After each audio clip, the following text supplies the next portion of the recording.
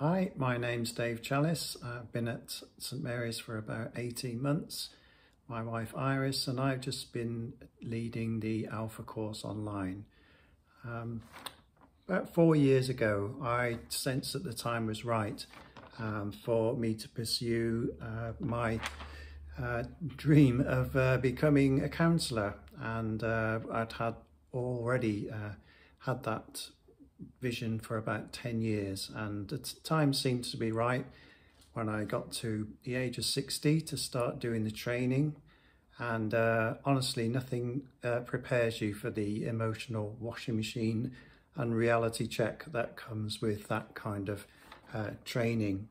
And it soon became pretty clear to me that I just wasn't emotionally equipped to deal with some of the deeper issues and just kind of really uncomfortable feelings that were in the room with the clients.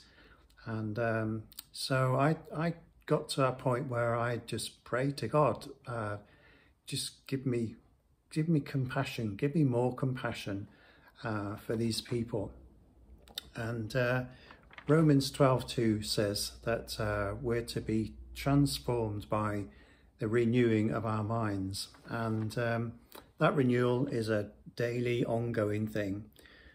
I actually forgot all about the fact that I prayed that prayer, and until about a year later, when I was just conscious that I wasn't worried about my clients in the same way. I wasn't kind of taking responsibility for them and to fix them, and I was a lot more comfortable with the things that were coming up in the room, and they weren't affecting me in the way that they had done. And I think there's two things that was involved in that transformation. One was, I know Jesus lives in me, and I know that the Holy Spirit gave me what I needed and still does to grow in that area and to be more like him.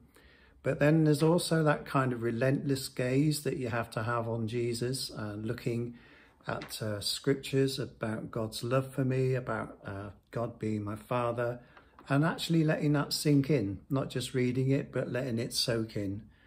And I want to be more Christ-centered and bring him to people that I meet around in Cheadle and our community. I know I'm going to need more compassion for that. I'm just thinking recently of when Jesus looked out on the crowds, and he was filled with compassion for them. And I think I'm going to need that. I'm going to be more like Jesus if I'm going to really get on board with the church's vision to see more people come to know him. So God is able to do far more than we ask or think, and I hope this little testimony has been an encouragement to you.